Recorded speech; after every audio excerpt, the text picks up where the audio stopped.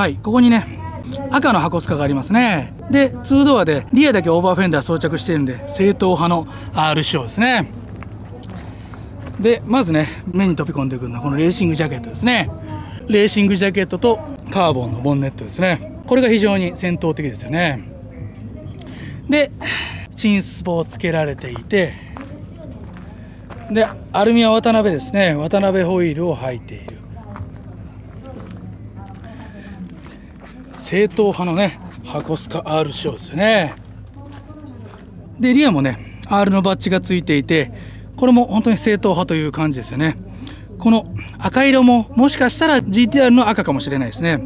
この赤もねサファリブラウン同様純正色というか販売されてないんだけども、お披露目の時だけねハコスカ GTR のお披露目の時だけこのカラーリングが存在したという赤ですね。でねこのオーバーフェンダーの感じ非常にねつらつらに決まっていてかっこよく決まっていると思いますよ。で室内はねダッツンコンペですね。ダッツンコンペにダッツンバケットですね。室内はね破れがなくてね非常に綺麗な状態を、保っていると思いますね。で三角窓を開けられてねここから風が入ってくるんですよね。非常に綺麗なねインパネ周りで室内という感じがね印象的ですね。というわけでね非常にかっこよく決まった正統派の R 仕様のハコスカでしたね。お隣はケンメリですね。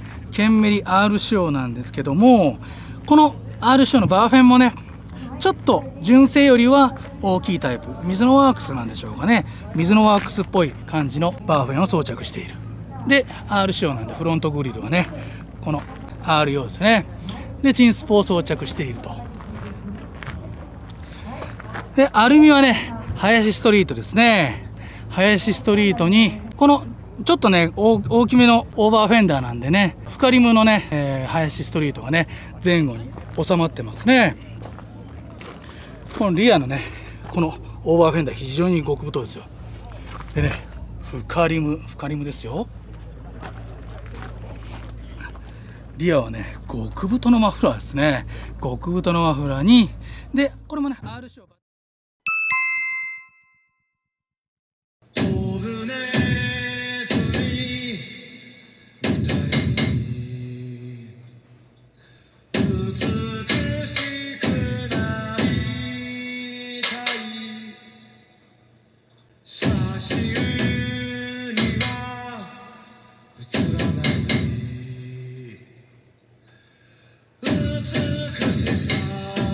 ケンメリといえばねここからなんですけども非常にかっこよく決まってますよね。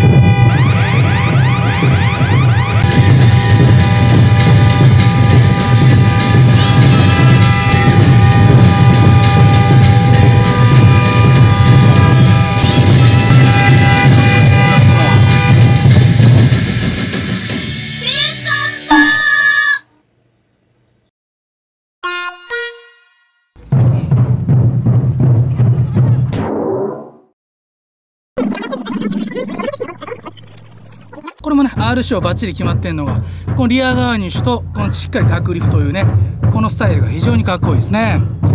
でこの感じねケンメリといえばねここからなんですけども非常にかっこよく決まってますよね。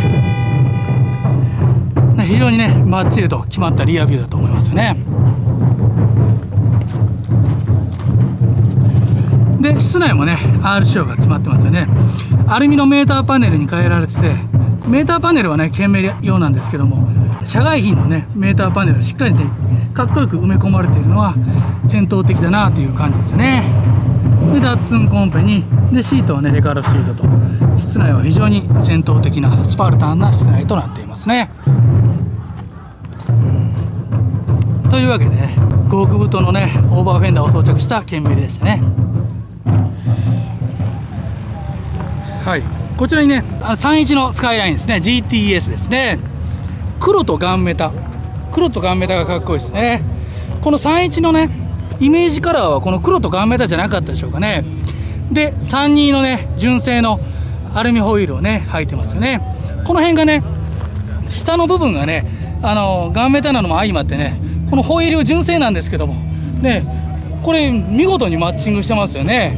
はいで黒とガンメタは、GTS で、これがね濃いブルーとねガンメタになると、GTSR というねホモロゲーションを取得するために500台限定で作られた車なんですけども、こちらはね GTSX ですね。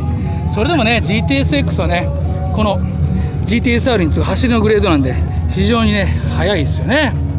でサンルーフがついてるんですね、この車はね。31からなんでしょうかね、サンルーフがつくのは。32もサンルーフがついてないんで31だけの特別仕様車なんでしょうかね。特別のオプションというんでしょうか。でステアリングが桃捨てでバケットシートですね。これも32風ですよね。32純正じゃないかもしれないですけども32風のバケットシートですね。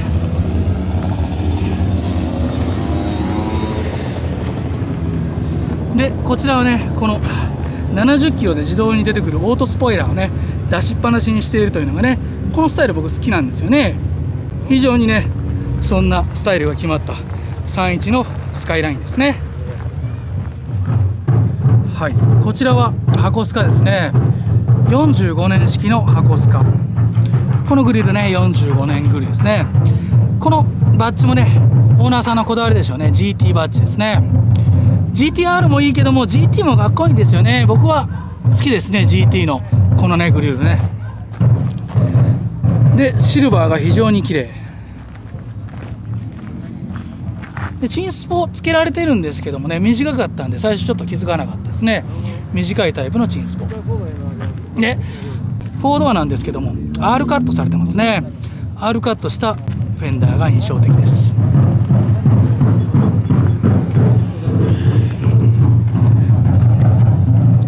でこのハコスカはねこの砲弾ミラーがかっこいい。このねでこれ GT なんだけども綺麗にね R カットされてますよ。これね非常に綺麗に R カットされたフェンダーとでそれにかぶるねこのアルミですよね、タイヤですね。ハコスカはね R カットしていてもカットしていなくてもかっこいいっていうのがねハコスカなんですね。でリアのねテールは45年式のテールですね。こちら45年式非常に綺麗だなという印象ですね。バッチリ決まってますよね。でステアリングはねダッツンコンペに変えられててでシートはねノーマルですね。いつも言ってますけどもノーマルでもねハコスカはね非常に戦闘的なんですよね。これもね非常に綺麗な室内となっておりますね。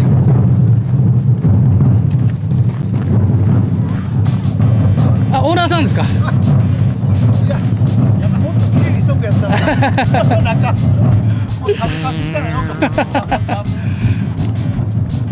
四国の特殊車両部の方ですか。違います。そうです。和歌山の人とね、そうですね。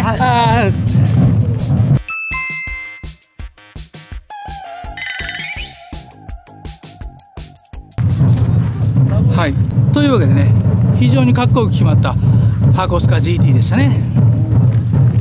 はい、最後はねこちらにもハコスカがあるんですけども皆さんこれね分かりますよね。 GTR オーナーズクラブのねバッジが貼ってます。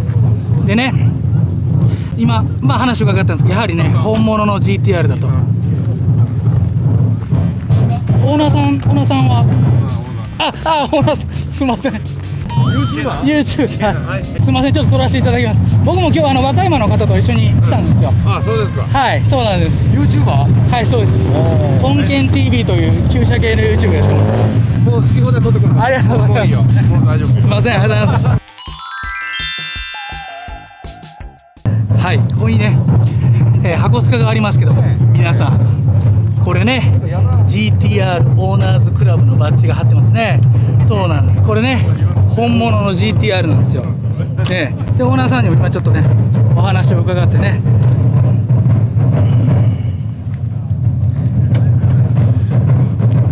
本物のハコスカということで今ちょっとオーナーさんのねご厚意でおお出ましたね S20 ですよ。これ皆さんめちゃくちゃ綺麗なね S20 ですよ。これビッカビカですよこれね。ソレックスがビッカビカですよこれ。でタペットカバーもね非常にかっこいい。このグレーのタペットカバーっていうのがねかっこいいですよね。このソレックスビッカビカですよこれ皆さん。これがね本物の GTR の証だという S20。 これサインがねありますね。横浜銀杯で書いてますね。横浜銀杯。横浜銀杯のサイン。翔さんのサインがね、翔さんのサインですよこれね。すごいですね。でね、このタコ足を見てください。このねタコ足、これねもうまさにねタコの足というね、タコの足が語源になっているタコ足ですけども、これがね非常にかっこいい。ね、まあこの GTR といえばね S20 といえばね赤色のタペットカバーっていうイメージが強いと思うんですけど、僕もその一人なんですけど、実はねこのグレーがね本物の純正の色なんですね。はい、すいませんオーナーさんちょっともう濡れちゃうんで。はい、というわけでねちょっとまた前から見ていきましょうね。この本物のね GTR のグリルで、ここにはね GTR オーナーズクラブのバッジが3000と輝いてますよね。でこのシルバーがいいんですよね。このちょっと黄色がかったシルバー、これがねハコスカには非常に似合うと思いますね。でこのね R はね前からオーバーフェンダーを装着していますね。なのでねこのアルミの林ストリートはね深リムの林が、ね、フロントから装着できてしまうというね、この感じが非常にいいですよね。でこのスカイラインの赤バッジはね GTR の証ですよ。ちょっとこの色あせた感じがねいいですよね。でリアもね非常にツラツラが決まってますよこれね。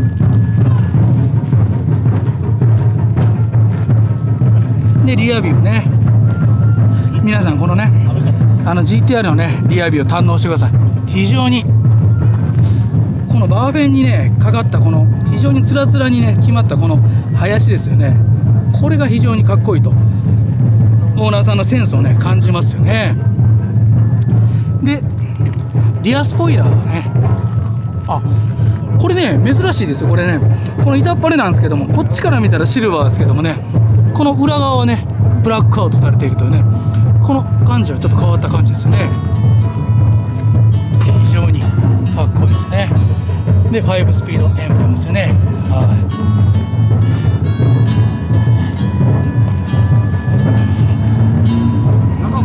中もいいですか。はい。ケンさん中も行きたいらしいよ。中もお願いします。まずオーナーのケツからオーナーのケツからこれがね、まずオーナーのケツからということで、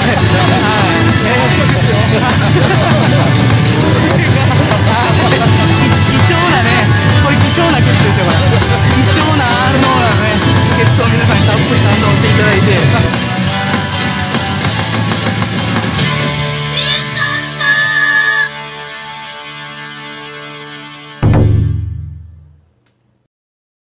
はい、室内をねちょっと見させていただきましょうね。まず GTR のね GTR といえばこのバケットシートですよね。これリクライニングしない、このレバーを引くとねこのシートがねガバッと開くんですよ。でそうするとリアのね方にも乗れるというね。でこちらのレバーを引くとこれもね上がるんですね。でステアリングはダッツンコンペでハコスカ GTR 専用のね、これもちろん本物なんで赤い本ボタンですよね。で皆さん R といえばね1万回転まで回るタコメーターとで240キロまで刻まれたこのスピードメーターですよね。これが非常にスパルタンですね。でこの辺のね不要な装備には目くら蓋がされている。 GTR は戦う車なので不要な装備はつけてないんですよね。非常に綺麗ですよ。ロールケージが組まれててね、で内装これノーマルなんだけど非常に綺麗、破れがない、ね、この辺の感じとか見てくださいよ。非常に綺麗な内装ですよね。鍍金なんでしょうかね。なので綺麗なんですね。すみません、ありがとうございます。もういいの？もう大丈夫。いいですか？ちょっと閉めさせてもらっていいですか？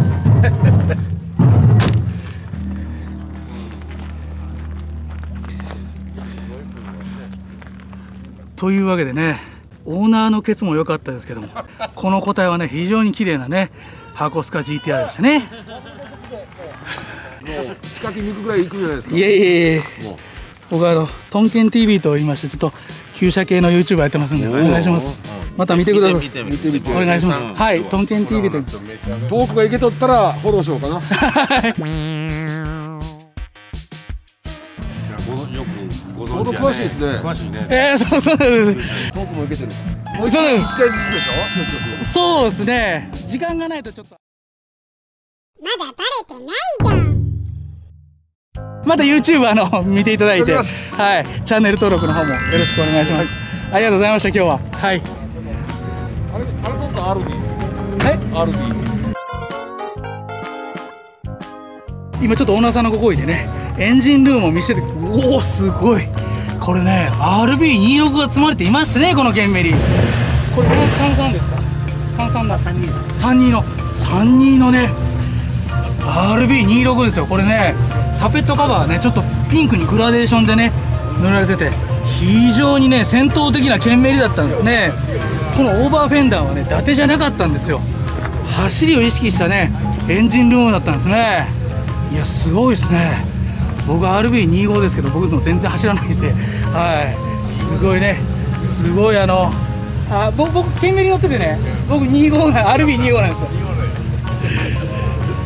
ね、僕のねエンジンルームとはねわけが違いましたね。これはね凄まじいスパルタンなエンジンルームだったんですね。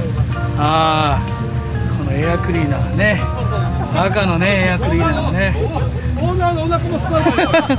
オーナーのお腹もスパルタンということでね、こちらのオーナーのケツもスパルタンですねこれね。ということでね、こちらのスパルタンのね車たちハコスカとケンメリはね関西特殊車両部のね仲間のグループというね四国特殊車両部のね皆さんの車だったんですね。このグループのね車は本当にスパルタンですよ。スパルタンでかっこいい、その言葉につきますよね。はい。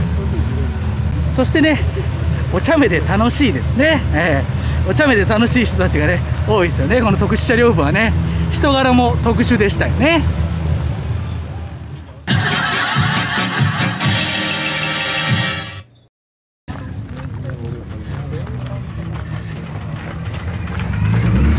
オーナーさんちょっとエンジン音ちょっと取らせていただいていいですか？吹かしていただけると嬉しいです。